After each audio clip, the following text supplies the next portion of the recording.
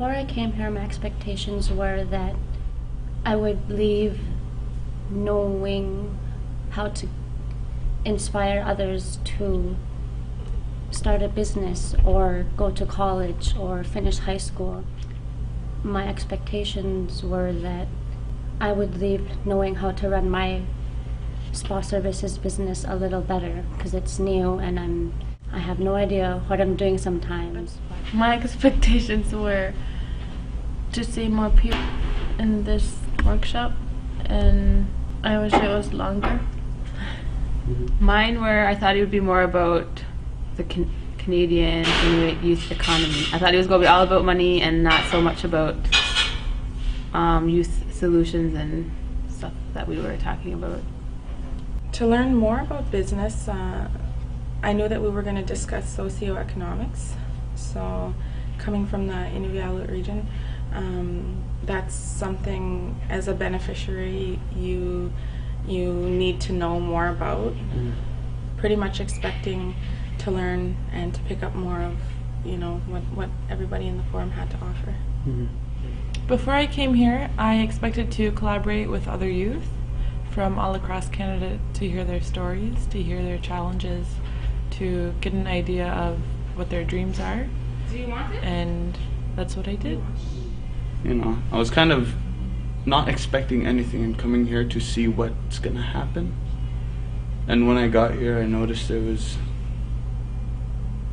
wonderful. There was a bunch of, you know, the youth were so, everybody else was so open, everyone else was so youthful, obviously.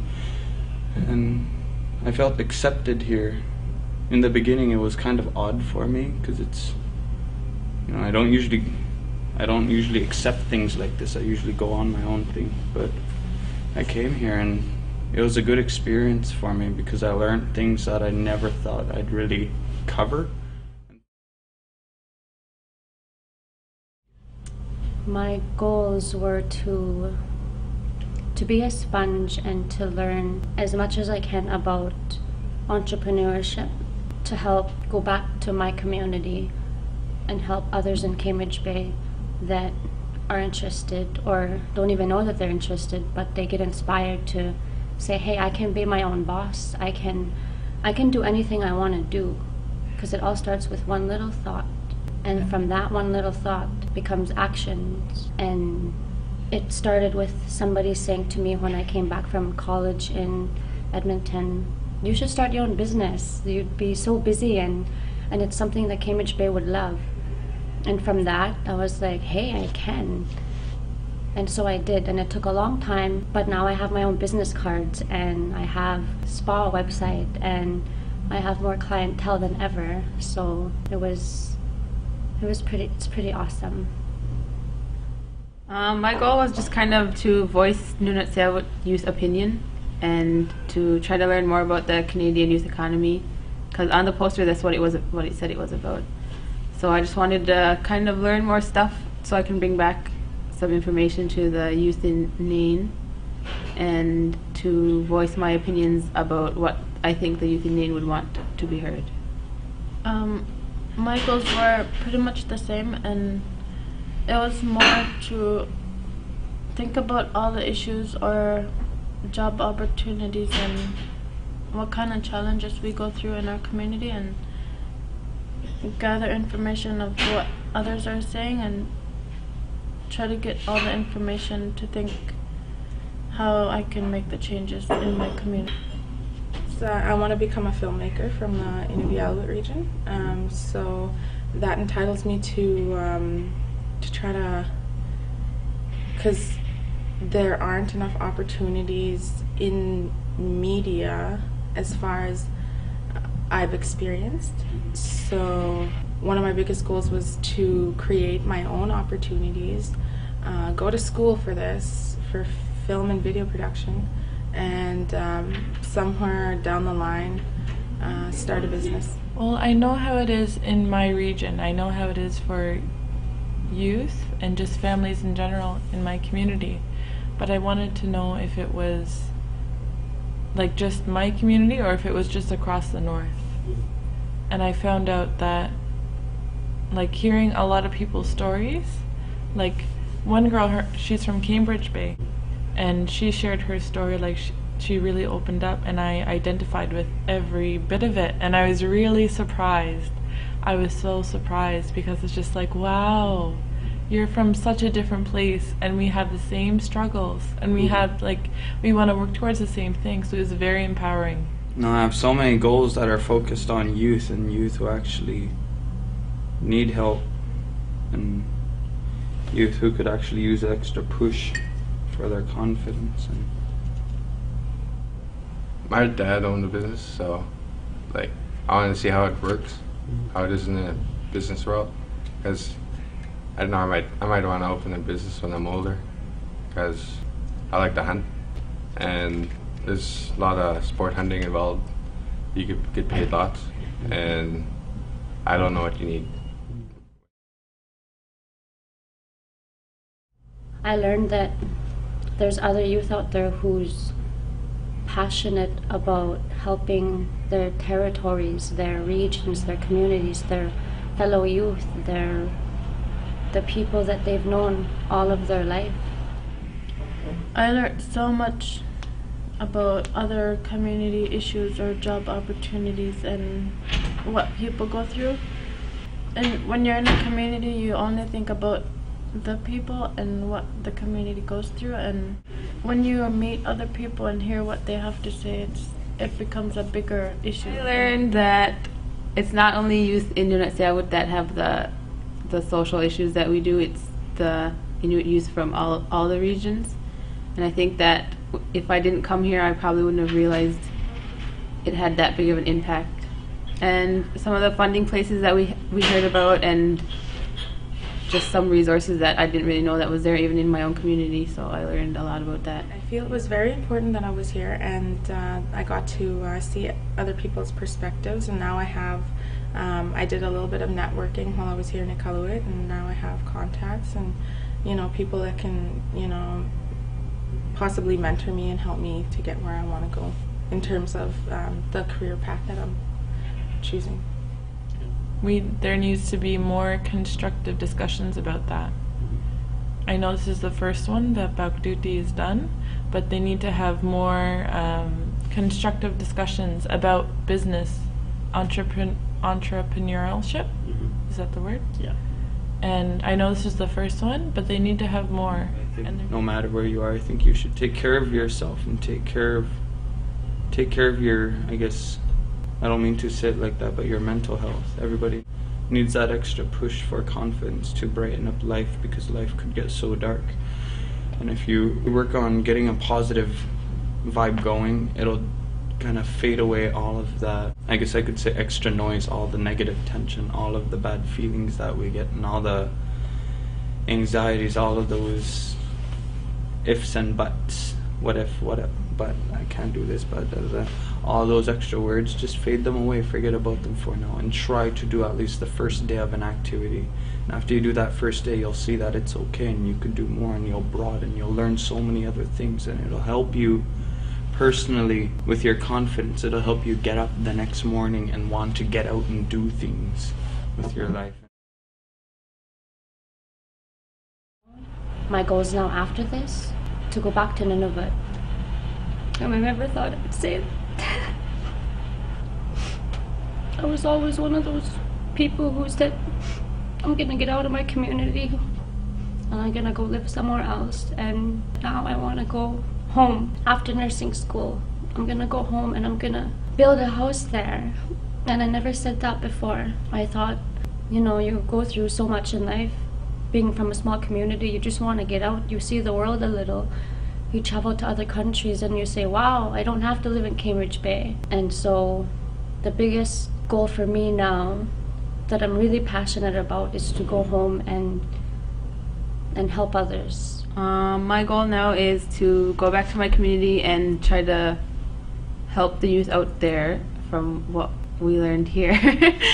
I'm the youth outreach worker there, so I learned a lot of things that people suggested that they probably want to have, like helping with resumes or confidence building or leadership skills. So I'll probably go back. My goal is to go back and to give those resources to the youth in the end. My goals, they're still the same. They haven't changed right from when I was a kid, 12 years old. I'm like, I want to become a filmmaker. I want to get into directing, and the same thing that you do.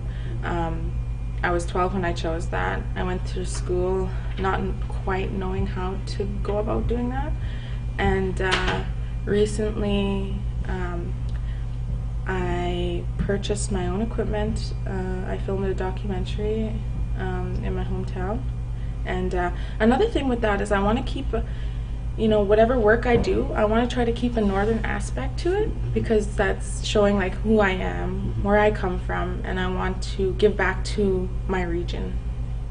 Well, one of the things that we talked about throughout the entire forum was human connection. Just that we talked a lot about setting up programs, like hypothetically, like how would we do it and how would we want it to be done. And we talked a lot about in communities there needs to be a place that people can go to, or like a representative that youth can go to and say, look, this is what I want to do. I want to go to the school, or I want to start this business. How can I do that? And having like a mentor or a counselor, like somebody who's one-on-one, just to be there, just someone to talk to have that human connection so that you don't feel alone. Help out my town as much as I can, and try to prevent everyone from suicide and stuff. No, I have so many goals that are focused on youth and youth who actually need help, and youth who could actually use an extra push for their confidence. And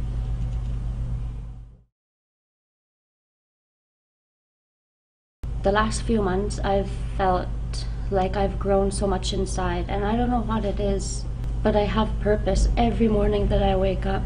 And that's what we should have, is even though it's just high school, even though it's just another job at the office, you wake up and you make your day, you make your life. And somebody said to me the last few days, all God or whatever you believe in, all we're given is a maximum of 100 years, if that. We need to leave a mark.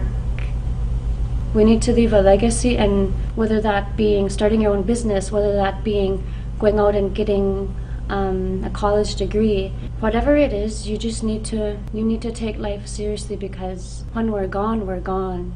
There's no more words. There's no more time with the people we love. And so what I want to say to you is to love life as much as you can, even on the bad days. Even on those days, everything happens for a reason, I like to believe. Because down the road, whether it makes you stronger, whether it teaches you a lesson, everything makes a difference. And when you make those good choices, to not get into alcohol, get into other substance abuse, and just get out there and help people, help your family in the house, help the kids at the school. Just make a good choice every day and live by that. Live by who you want to say you are in 20 years down the road. I just want to thank the Pauktuutit for having this workshop for us, because it was an amazing experience and it's nice to meet new people. I would say never give up on what your dreams are. Like, you never know what life's gonna throw at you. It could be like the best thing that could ever happen to you. even to those who don't have an education, for those who quit school, I think it's still important to do these sort of activities to help you see and learn the things and understand things that you never usually get. And especially living in a small town like me, it's hard to really get as much as there is in Iqaluit. You know, living in Baker Lake, there's not even half as much of opportunity as there is in Iqaluit. So I think no matter where you are, I think you should take care of yourself. And you know, the best way you can. Sometimes it may not be easy, as you know, it wasn't easy for myself, and it still isn't easy today. But you know, if you really want it, if it's really in you, you can create your own opportunities.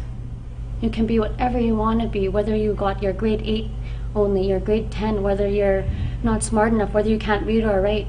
There's people out there that can help you. it'll help you start a journey, so you're not just there, you actually start a journey and start going everywhere from that one little place. It's like you spark it, and then it burns like a fire. Sometimes it explodes, and you could really get out there and you could really achieve the things that you want to achieve. it's not only youth in Inuit that have the social issues that we do. It's the Inuit youth from all the regions, and I think that if I didn't come here, I probably wouldn't have realized it had that big of an impact. I thought that this forum was really great. Like, I heard from a lot of youth that, you know, this is the first time they got to experience something like this, just where they could be heard, just where they could share, you know, whatever they thought. And like, walking away from this experience, so many of us are like, we want more. We want to have more experiences like this. We want to have more chances to talk to other people and, you know, like, work up ideas for our community and work together. Sweet.